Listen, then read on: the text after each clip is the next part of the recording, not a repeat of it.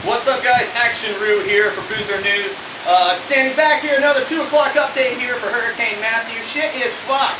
It's getting really windy out here. There's crap hitting the roof, all kinds of different things. We've been told that we have a couple statistics for you about Hurricane Matthew, so I'm going to go ahead and give you those right now. We're getting reports that this storm is a category fuck. Some are even calling it a category fucker. Personally, though, however, I consider Hurricane Matthew to be category motherfucker. The second little factoid that we have here about the storm is the eye of the storm actually resembles my bitch of an ex. And by that I mean she's a gaping white hole of narcissism filled with jizz and Texas Pete.